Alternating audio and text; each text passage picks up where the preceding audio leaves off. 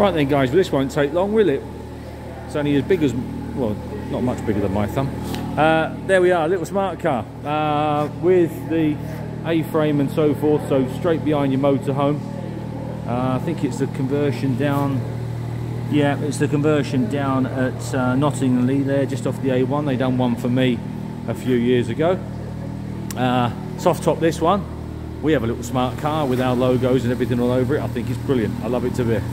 And Jack's girlfriend Meg had it for about a year when she first passed the test. Gave it back to me with about 20,000 extra miles on. Anyway, this is the super duper one with soft top. There you go. So either use as is, or it's there ready to go straight behind your motorhome.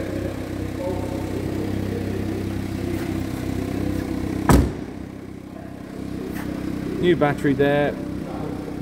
Basic engineer's report there, and I mean basic. It's a passion. I don't know quite what that means, but anyway, it is what it is anyway. And I think they're fantastic.